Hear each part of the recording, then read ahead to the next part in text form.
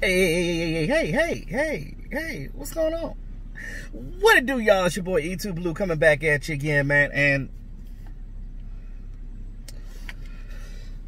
hey, what can I say, man? It's just another day, another dollar.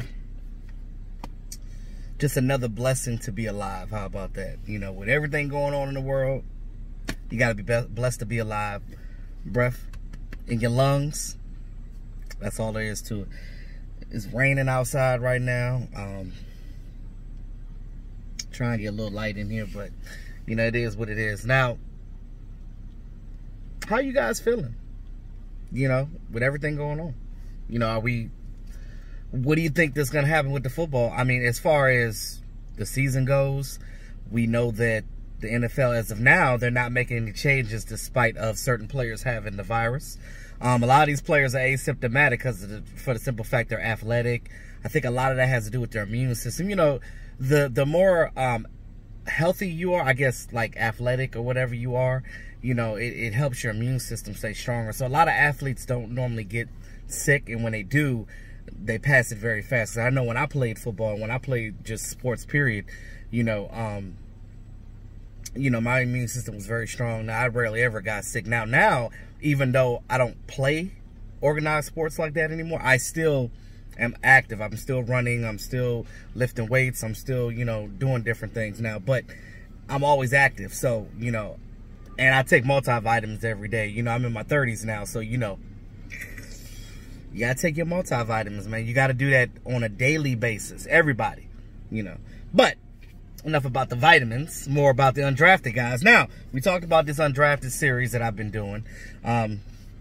We're continuing that thing and keeping it moving, guys, because, again, you know, I understand the situations right now, but, you know, we try to stay positive on the channel. We try to, you know, make sure that we still pumping the things out. You know, shout out to all the other YouTubers out there doing the damn thing, keeping you guys entertained and informed, because that's what it's all about. Now, this guy, another guy from TCU. Matter of fact, the guy right next to the last guy that I talked about. So we talked about Darius Jet Anderson in the last video. Now we're going with his teammate, fellow running back, I guess you could say, but actually a fullback. Sewo Olonilua. How you pronounce his name?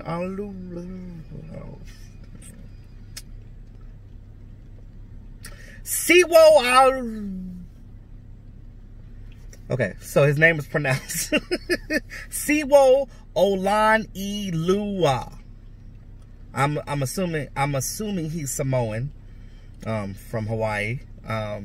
You know, it's almost like shout out to Skywalker Steel. He couldn't say his name.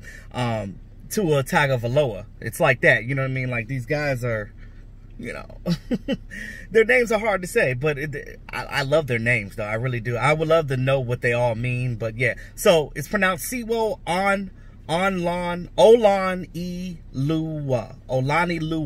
Olonilua. He's a fullback, but I think that, honestly, going into the NFL, you can play him both ways. And I'm going to talk more about how he can be that versatile running back, fullback type of guy for you. But again, TCU guy, same as Darius Jet Anderson. He's 6'3", 240 pounds. This dude is the same weight as me. And y'all know, I'm these big, broad shoulders. Like, you know what I'm saying? Like I know I could bowl through some things. So, you know, I love being the size I am now. You know what I'm saying? Because I'm big and strong. You know what I'm saying? And that's what he is. You know, but again, normally when you're a bigger player, you're not as faster. So, but he doesn't need to be. So, check this out. 6'3", 240. He was NFLPA Collegiate Bowl recipient. He was an NFL Combine invite, just like some of these other guys that I spoke on before. He was the Cheez-Its Bowl Offensive Most Valuable Player. Those are some of the awards and recognitions that he got, as much as the Combine invite. Now, we talked about Sewo before, like when he first got picked by the Cowboys after the draft. I feel like you know, I know some of you guys already know his game. Like, you know, he really is a guy that if whatever they choose to do with, you know, Olawale, if they decide they want to keep him as the fullback. But I think that Olawale still has value, but I'll explain both of these guys because it kind of ties together and makes sense. Now, he has a legitimate chance at being a running back in this league because of his size. Now, again, depending on what team is going to have him, whether the Cowboys decide they want to keep him on a practice squad or whatever the situation may be, because we already have a fullback, or he ends up going, or he's just with the training camp with the Cowboys and he just has that practice and he goes with another team that doesn't have a fullback that says, hey, you know, we haven't been using a fullback, but maybe we can use a guy like this. We can use him in different ways. Now, he's a multiple threat. You can use him in different ways. Now, his ability to block these agile defensive ends, I mean, he's really good. I mean, you know, he's almost like that second offensive lineman for you. Like, because he's a big body guy, but he can also move as well. He has innate ability to get to the next level, so he can block and get to the next level. So basically, when the running back is running and he's that lead blocker, he's blocking, making way for that running back into the second level. That's the stuff that Joe Looney does. That's the stuff that Zach Martin does. That's the stuff that Travis Frederick did. So you look at what these guys and how offensive linemen are set up on this team. Sewo is a great addition to that. You know what I mean? Because, again, you just got that extra guy that can also be a receiver, that can also be a pass catcher, because I'm going to talk about that too. So he can do different things for you. So that's actually a good thing. He uses his frame to create space as a pass protector. You know, like I said, you know, we always talk about pass pro all the time. That with this team, Mike McCarthy's looking for pass protectors like Ezekiel Elliott does. You know, you got to have that innate ability to know where you got to catch a sneaky safety or a sneaky cornerback trying to blitz, and you catch them and you're able to block them off so they don't sack your quarterback. So again, his ability to do that helps as well. As a ball carrier, though, he's more of a short yardage type of guy. You're not going to use him on third down and grinding yards. Now, if you want to grind short yardage, yes. But if you're trying to get to the second level, that's not the guy that you should be running the ball with. Now, if you got him and Darius the Jet Anderson, you can use Jet Anderson as that, you know, open lane guy, and then you use Sewo to come in there to grind those short yardage situations out, 3rd and 1, 4th and 1, 3rd and 2, 2nd and 5. You know, you can get that out of Sewo.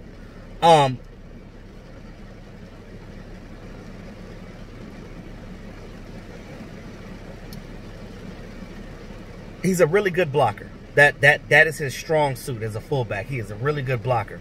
But if you're going to use him as a running back, like I said, short yardage, goal line situations. If you need a 4th and 1 play, if you need a crucial 4th and 1 on the goal line, that's who you put in the game. You put Sewo in the game on those crucial 4th and 1 plays.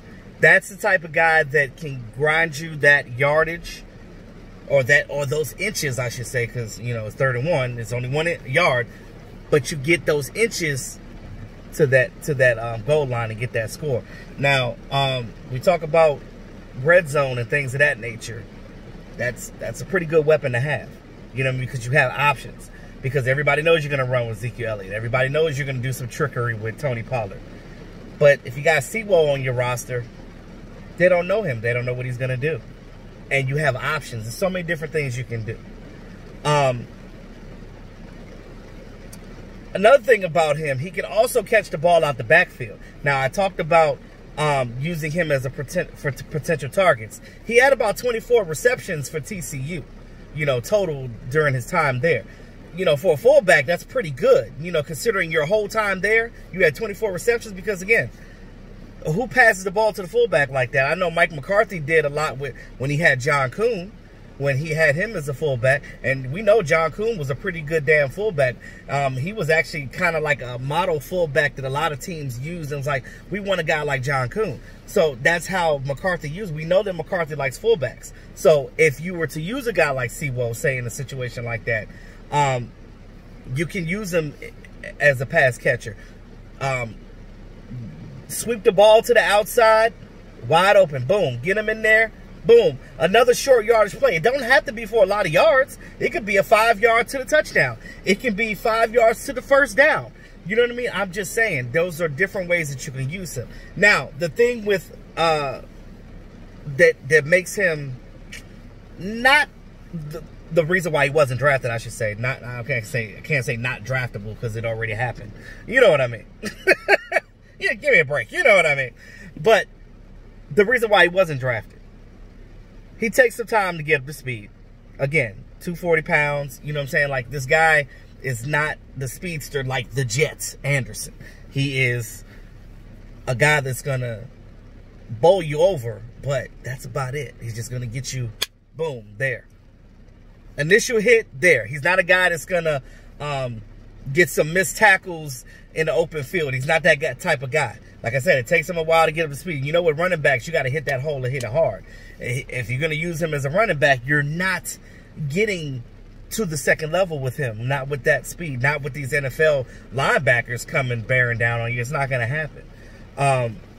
He's limited when it comes to that. He's limited to just running in between the tackles. You know, it's just do-do-do, boom. Just simple things. That's what he does. And that's why he's good in short yardage. He struggles to find the edge with lack of explosiveness. We talk about that. Lack of explosiveness, no burst off the line, just his speed. It just he's slow to get started, but once he gets up there, he's all right. But, you know, in the NFL, you got to have initial speed. That's what they're looking for. But like I said, if you need to convert that 4th and 1, that's your guy. Lastly, to compare him to what we already have with Jamaze Olonilua. Now, I like Jamaze Olonilua.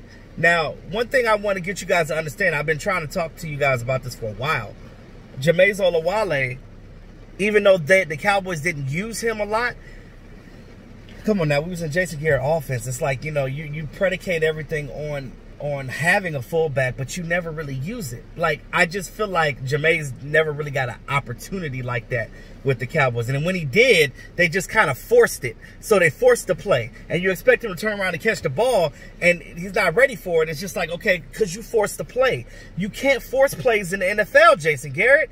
You got to let things happen. And if it happens, keep manipulating it, and if you're going to beat the team that way, whoop their ass that way. That's how you do it. But any other way, you just got to think smart. It's just common sense. I just don't understand it. Like, you're a Princeton graduate, but it doesn't matter. He's not the coach anymore. I don't know why I'm even dwelling on that. But I'm just using that as an example. The reasons why we haven't seen much of what he can do, because we already know that Jamaze Olonilua can play.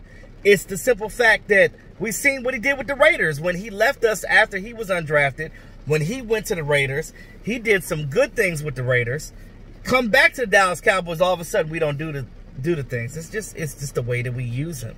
And some of you guys have to understand that some players just don't play well in certain schemes. But I just would love to see what Kellen Moore and Mike McCarthy could come up with Jamaze Olonilua. But if you keep Sewo on that practice squad, or if somehow something happens with another running back and you got him as a reserve guy, who knows? I think that with him, he's definitely a guy that you can use with special teams.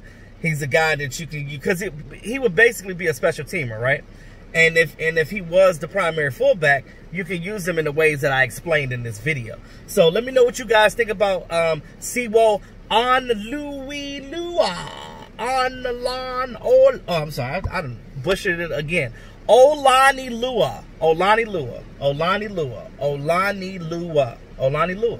That's his name. So, let me know what you guys think about Olonilua. TCU guy, teammates with Darius the Jet Anderson. Now they're also on the same pro team. So let's see if they can both make the team. Who knows? You know, I'm all about trying to get the underdog in there. I love the undrafted guys because they have grit. They want it. You know what I mean? Because they know how hard it took for them to get there, and they didn't get there the traditional way, so they got a lot to prove. So I love to see the underdog. So that's just me. I root for the underdog. Thanks again, all my subscribers. Appreciate you guys. Those of you that are new to the channel, don't be afraid. Go ahead. Hit that button. Hit that button. Hit that button. Tap it. Get these notifications for your boy. You know why? Because it's your boy, E2 Blue. Always keeping it real. Talk to y'all soon. Y'all have a great day.